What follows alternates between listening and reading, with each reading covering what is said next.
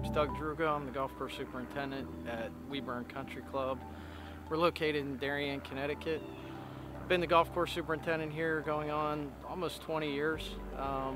This is our 19th season. We've done many things. We hadn't touched the greens per se, other than just aerification type processes in that time. And our goal was to look for a way to try to mitigate the effects of heat and humidity, to provide as consistent condition as we could for the members in the short window of golf that we have here in the Northeast. So as part of that, we got together, put a plan together, and we looked at every tool that we could use to bring this plan to fruition, and part of that was the PrecisionAire units. The project started, it was last September, so a lot of our greens are approaching a year old, some not quite yet, but you know, as far as success, we feel like it was a pretty successful project. All good things, everything trending up through the year. The units, I'd say, you know, we're still learning how to use them. But the biggest thing for us is the things that we didn't realize, as in the amount of water that's held in those USGA profiles, even after you know you get a significant rainfall in the flush. The suction, the ability to be able to clean that entire cavity out, if you will. From what we see, the things that we saw in terms of root mass in actual depth of rooting, we had never seen that before. So absolutely has something to do with the growing medium and in the gravel layer, all those components. But we really feel like the fact that we're constantly moving air, exchanging air, whether we're pulling through or pushing air in, has helped us be where we are right now. Consistently day to day, you know, we feel that we've reached something this year that we weren't ever able to do before. Ours run 24/7 primarily. In the heat of the summer, if we're not in AC pushing air-conditioned air into the profile, we're in suction mode. So we would run on a daily basis. As we do our prep in the morning, we would put greens in a suction mode, do our prep, whatever that might need to be, and then we would transition right into AC, and we leave them there. We're seeing anywhere from, you know, depending on air temperature, we're seeing 15 to 20 degree drop in air going into that system underneath the green. So it's significant. You know, Mother Nature is still undefeated, will always be, but again, this helps us tame that to the best of our ability, and provide a consistent surface that I'd say we don't have to worry as much about as you did in years past. This year alone, I think rainfall totals, I mean, we're at least a foot to foot and a half more rain than we've ever had to this point. And I think the fact that we have these units, and we have the ability to remove moisture on top of just the natural drainage that comes along with the USGA green, I think puts us that much further ahead from a day-to-day, you know, from a day-to-day playability standpoint. So what we wanted to do was we wanted to take these units completely away and have its own control, central control system, its own platform, if you will. We did not want to incorporate it into the irrigation system and run that via our central irrigation. So we worked, it's a new system, but it's old technology. It's just a PLC-based controller. It allows us to virtually do anything that we want to do with each green, or we can do it broad stroke and do the same thing to all the greens in terms of programming. It's as simple as writing a little logic statement and what if statement to do this, if this, do that, if that type thing. Again, it's new. We are the first ones to use that control panel. but it's old technology. It's been around forever. I'm Mike Drown, one of the assistants here at Weburn Country Club. This here is our iPad that we help to use control our PrecisionAire units here. Basically give you an overlay. We have our map here with all of the unit locations on it. You can go in. Each hole has its own screen. You have discharge, suction, cool, RC heat, which runs off of our irrigation water, or the 2 electric heats.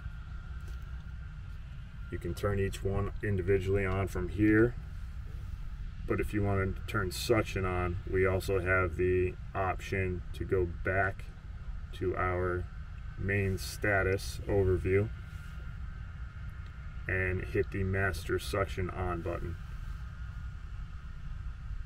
So now you can return to the map to see it working. Should turn on each unit. First unit is unit 1 and 5, which is a unit that shares 2 greens. So 1 and 5 should turn on at the same time, and it's on a time delay. So now I think it's 15 seconds. Each unit should turn on. So now number 2's on. Next to go would be 3, and it just goes in order from there. We also have a master suction off button, which allows you to just turn off every single unit at the same time. So I'll turn master suction off now, and if I go back to the map, they should all be transparent again to show you that they're off. Yep, there they go. We also have a high temperature alarm, low flow alarm, and a suction high temp alarm. So if you were running either the unit in cool or just a normal day in suction or something like that, the high temp, you can set it. We have ours set at 90 degrees. So if for some reason it hits that temperature, it'll shut the unit off automatically. The low flow, that low flow alarm would be for if you're running suction. If you're running suction, you can set it. We have ours set at 500 cubic feet per minute. That tends to mean that maybe there's water in the pipes. It's not sucking enough air out. There might be an issue out there. It'll shut the unit off for you, so you don't have to worry about that. You'll get an alert. It'll send you an alarm saying there's an issue with unit number 1. Go out there, take a look. And the suction high temp as well, because you don't want to pull that hot air through the soil. So once it hits that, we have ours set at 90 degrees Fahrenheit. Once it hits 90 degrees, it'll shut the unit off. Here is our master status page. This gives you a readout of every single unit, the temperature on each unit, and the airflow on each unit as well. This will also tell you if there is an alarm, rain alarm, or any other issue that could be going on out there as well. We looked at the VFD. Just one, it's just better for the equipment. And 2, we're able to actually get cooler temperatures because we can slow the unit down rather than mechanically do it, I guess you will, with the slide valve situation. We can actually slow the units down themselves, so it keeps the air in the unit longer, allows it to cool to a lower temperature, and then exit and enter the profile. That system alone has gotten us probably an extra 10 or 15 degrees from a cooling standpoint. The quality of the equipment, I don't think you can compare it to anything else. It's significant. If you look inside the vaulted systems, we were able to incorporate both Precision's vaulted unit and their above ground unit. There's holes where we just can't, from an aesthetic standpoint, have above ground units, but there's quite a few that we could. So we were able to implement both of those, the above and the vaulted. And from a vaulted unit, it's like a laboratory. So it's pretty impressive. The level of mechanical inputs are, from a standpoint of mowing and rolling, just